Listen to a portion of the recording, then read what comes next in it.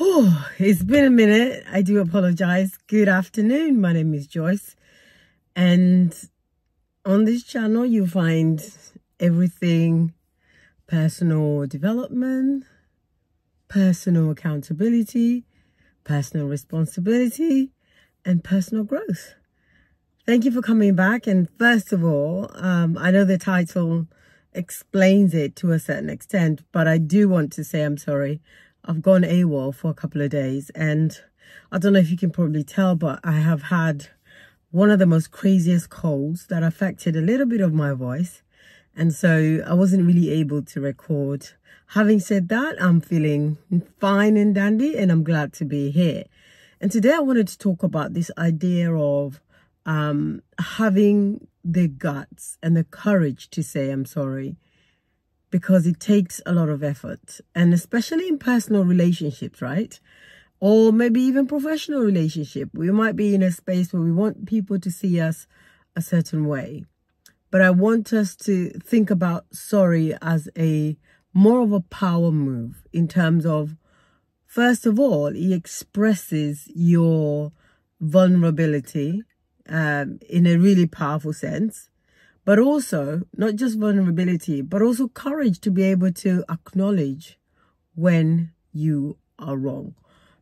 Most of us don't like acknowledging when we're wrong. Most of us would rather just pull a wool over other people's eyes or pretend that that thing didn't happen, and we're just going to ignore it. But the funny thing is, people don't forget. People have got memories like an elephant, and they will remember the times that you have done them wrong and did not have the courage to say I'm sorry.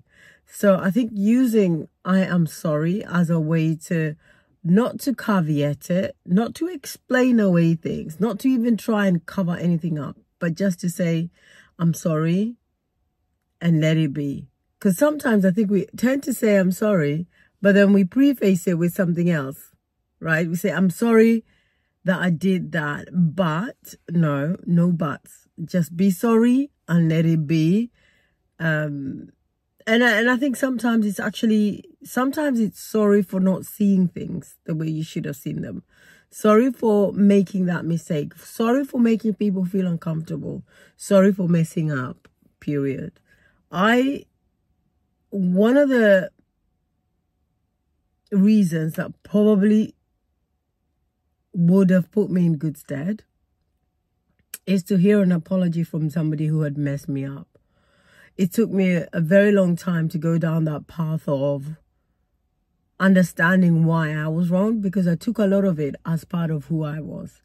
That the reason why they did that is because I didn't do or did a certain thing, and therefore I blamed myself. Now, I'm not saying that other people are responsible or should be accountable for how you feel, but I am saying that sometimes when people say things, it helps clear a lot of the cobwebs in our own paths. And so if you're in a position where you know better and could do better, an apology will go a long way for somebody else and helping them along their journey.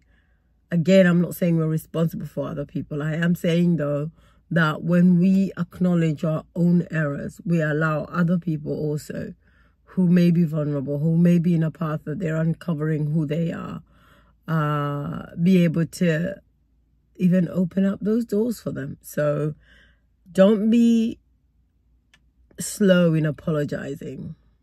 Be quick to apologize and to move on, but also to understand the power of what that word can mean for other people. So I am sorry about this week. It was a bit of a crazy week for me. I just wasn't in a position to be able to deliver something for you. And I acknowledge that. And thank you for sticking it out, because I think for me, this is one of the things that I really love as part of, or as a highlight of my day. So I'm glad to be back into the swing of things and in the land of YouTube. I'll see you again tomorrow, God willing. Take good care.